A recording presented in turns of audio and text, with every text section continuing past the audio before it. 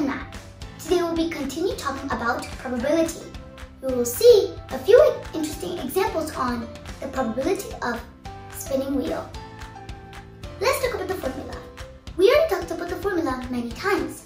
Let's talk about it again. So the probability of an event is the number of ways an event can happen over the total possible outcomes. So now let's talk about a few examples. The first example is, what is the probability of the spinner landing on heads? So here we have a spinner, and the spinner has 5 heads and 5 tails, and a total of 10 possible outcomes. So what is the probability of the spinner landing on heads? It is going to be 5 over 10 because there are 5 total possible outcomes of the spinner landing on heads and 10 total possible outcomes.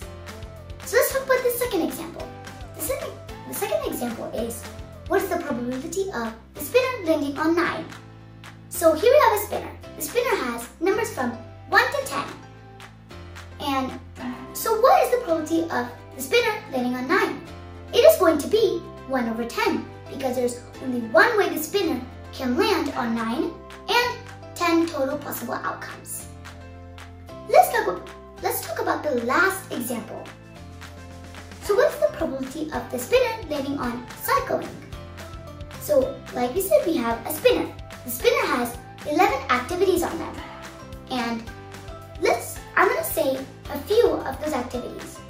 Watching TV, reading, going to a party, or going cycling. So what is the probability of the spinner landing on cycling? It is going to be 1 over 11 because there's one way the spinner can land on cycling and 10 and 11 total possible outcomes. These are 3 examples of finding the probability of spinning wheel. That is all for today. Thanks for watching!